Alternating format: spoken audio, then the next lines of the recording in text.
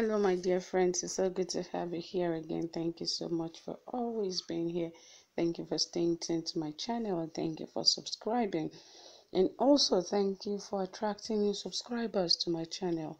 I am really very grateful. And don't forget, this is Saffron Media, and we are in the business of giving you the latest, the hottest, most reliable, and authentic news as it drops by the hour. And right here and now we have another, and it's saying that Pastor Bakare in a clash with Bishop David Oyedepos about his utterance of saying, why would government allow markets to be open and churches closed? He has come to respond to that. But before we bring you details of that news, hey guys, if you haven't subscribed, what are you waiting for? Please hit the subscribe button and subscribe right away. And also don't forget to give this video a thumbs up and also share this video. Alright guys, let's go into the details of this news. Says Pastor Bakare says there is no physical or social distancing in the Holy Spirit, lockdown or no lockdown. There is the General Overseer of the Citadel Global Community Church, formerly known as Lateran Assembly, Pastor Tunde Bakare, has described some of Bishop Oyedepos' latest utterance as lamentations. Oyedepos of the Living Faith Church Worldwide recently criticized the decision of the government to open markets and leave places of worship closed as one in a raft of precautionary measures to curb the spread of the coronavirus disease in Africa's most populous nation. He said for people to be allowed to be in the market for 6 hours and can't be in church for 2 hours, it's an upside-down way of looking at things. Which one is more orderly, the market or the church? I can smell a rat. The Lord spoke to me so strongly yesterday. I can smell a rat. This is about how do we stop the church from exploding. People that are involved don't know it too. Oyedepos bled.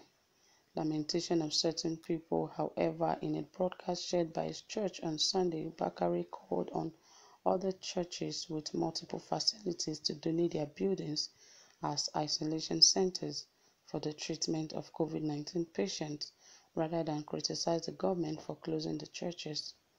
The former vice presidential candidate announced that his church has donated its facilities to the Lagos state government, while its private residence in Abeokuta have been granted to the Ogun state government.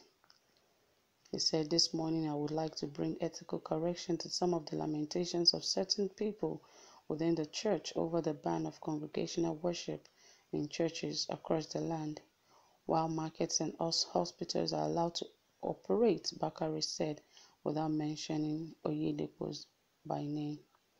"I am so glad that not only churches are prevented now from congregating, the mosques are also on lockdown. The government's order to open the market to operate for a few days is to prevent hunger, especially in the life of daily earners, because of palliatives from the government cannot go to every citizen in their homes right now. Those churches with multiple facilities, rather than their leaders criticizing the government, they should collaborate with them. They must be prepared to offer some of their halls to governmental authorities as isolation centers in support of the efforts of the government," Bakare said. Bakare added that after all, it was to the safe custody of the innkeeper that the Good Samaritan in the parable of the Good Samaritan kept the wounded man left for dead on the way to Jericho. He continued and said the innkeeper is the pastor, the inn is the church, the wounded man is the sick world, and the 2 denarii are wages for 2 years, because a day with the Lord is like 1,000 years. I recommend that our church halls be made available to the government as isolation centers, and those of us who could afford it should be there to support the government.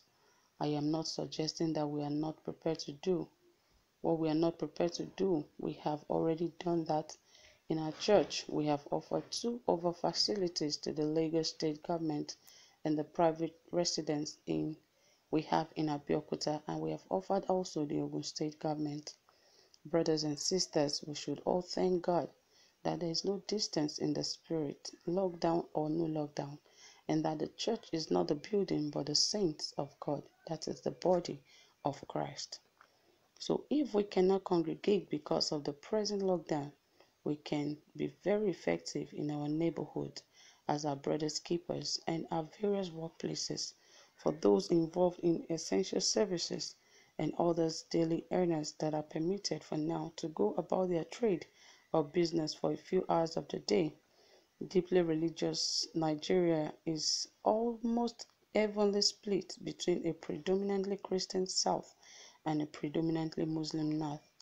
Nigeria has now recorded 4,399 confirmed cases of COVID-19 with 778 recoveries and 143 deaths. Lagos, Nigeria's most populous city and one where most of the nation's mega churches are headquartered, remains the epicenter of the outbreak in the country, with 1,845 reported cases as of May 10th, 2020. So that is it, guys. You've heard it all. Is Pastor Bakare making sense, or you think that what Bishop Oyedepos said is more sensible? You can drop your comments in the comment section, and also don't forget to subscribe and also give this video a thumbs up. Thank you for staying tuned. I really appreciate you. Do have a pleasant day. Bye.